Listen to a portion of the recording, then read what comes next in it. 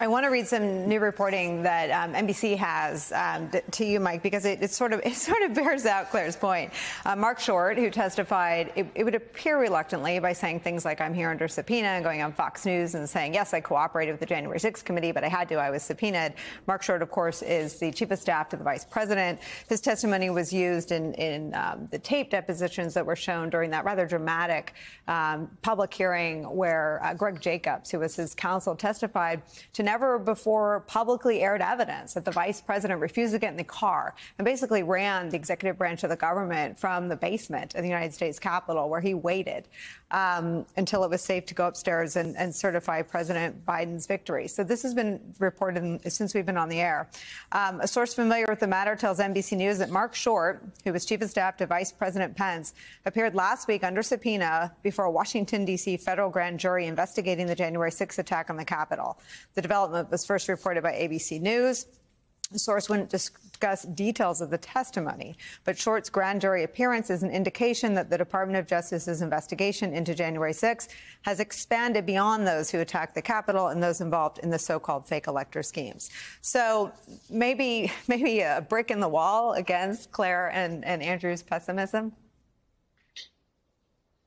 Look, it would certainly be a sign that the Justice Department investigation being led by Thomas Windom is looking at and trying to talk to individuals at that closest rung around the president. That has sort of been the biggest question to this point, is that why is it that people like Marc Short had not been talked to, but they had talked to the committee? So this would certainly be a sign that the department is honing its focus directly in on those individuals and trying to get information from them. It's important to remember what Short was there for. He was there for the efforts by Weissmann and Trump to pressure Pence. He was helping to respond to that.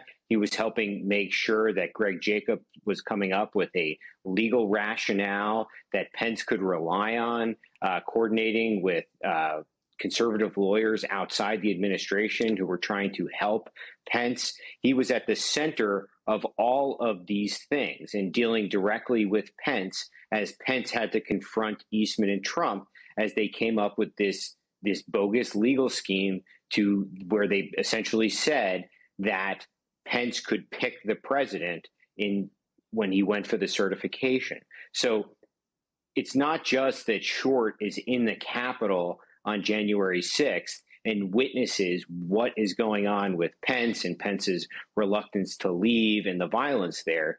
He was directly a direct witness to everything that was going on in terms of the internal pressure campaign on Pence.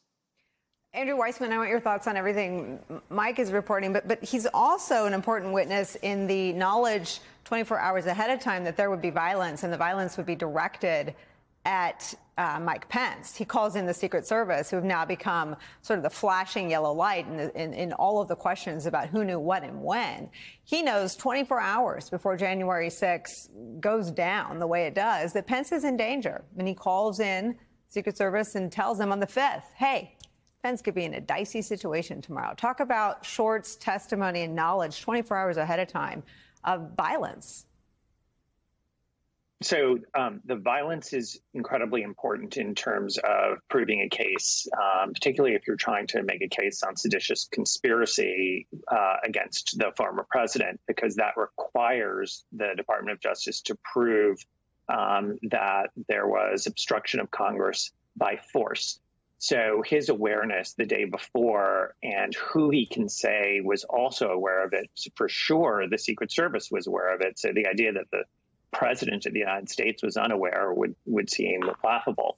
So he's an important witness to that. As Mike points out, he's also an important witness to the president lying about saying the vice president was always on board with the fact that he agrees that the president says that the vice president does not have to count the votes, that he has the power to say no, when we know that the vice president's view was no, he doesn't have the power. So he's an incredibly important witness. And I also think if that reporting is correct, the fact that the Justice Department is putting him in the grand jury is really good practice in a political corruption case just interviewing people is rarely sufficient. You have to lock people in under oath.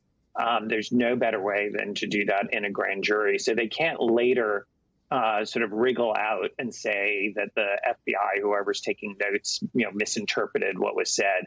So the fact that he went into the grand jury would be, I think, very significant. And it seems that, Claire, if the violence is what is under scrutiny or becomes something that's under scrutiny, or I guess we already know that the violence carried out by the insurrectionists is under investigation. They're charging them. They're trying these cases. They're winning these cases. The date on knowledge of violence, at least from Short's testimony, is the 5th. Cassidy Hutchinson testifies that on the 2nd, Rudy says, make sure Trump goes. It's going to be wild. And on the 2nd, Meadows knows it's going to be, quote, real bad. So you've got Meadows, who knows on the 2nd, and Rudy, who knows on the 2nd it's going to be really violent. You've got Short, who knows on the 5th it's going to be violent. You've got Trump, who knows that the weapons are there once the mag's down, so the armed supporters with AR-15s in the trees can come on in. And then on the 7th, he can't say you're not with us. The opposite of that is you are with us. He can't say you will be prosecuted. The opposite is you won't be prosecuted. How is Trump not the beating heart of the violence? He is the beating heart of the violence. He's the first one who said it will be wild. And then all of his minions took up the cause. I think the evidence is very clear. And I think what Andrew pointed out earlier is huge, that in that statement he made, he lied. He never called the National Guard. He never called anybody except Rudy and some senators continuing to try to get them to obstruct an act of Congress. So the only calls he made were to his pretend lawyers and to his sycophants in Congress. He never called law enforcement, never called the National Guard. All of this is very compelling.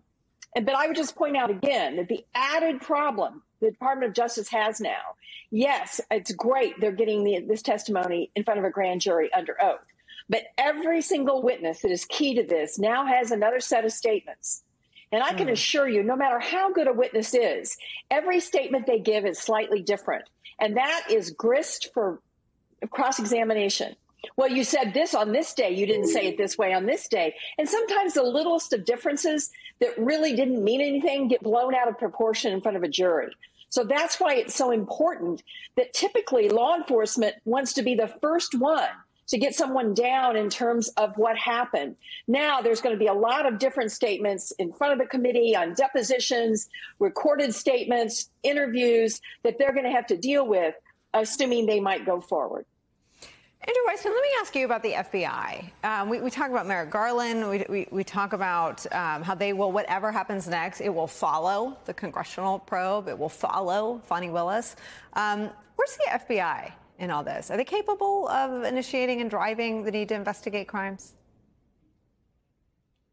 That is such a great question, particularly if you focus on one aspect that we know is being investigated, which is the sort of Department of Justice scheme, and that involves John Eastman and Jeffrey Clark. And that, for people who are not following the details, that is the scheme to lop off the heads of the Justice Department who are unwilling to go along with the scheme, to say that there was fraud in the election, and to issue a letter saying that that's under investigation.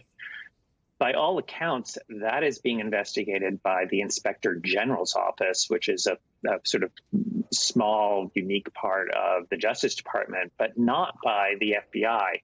That's very unusual. I had thought that the Inspector General would work with the FBI. When I was in the department, I frequently would have an investigation with the FBI and the Inspector General's office, because you want those added resources and that expertise of the FBI.